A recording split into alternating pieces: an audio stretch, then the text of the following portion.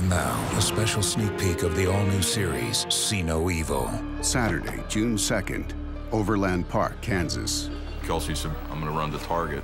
I need to get a present. Kansas teen Kelsey Smith vanished into thin air. As those minutes start ticking away, your gut is just constantly in knots. Investigators may have found a vital new witness. We watched all the segments of the video. They're right there. Yeah, there she is. So far, it looks like an ordinary shopping trip.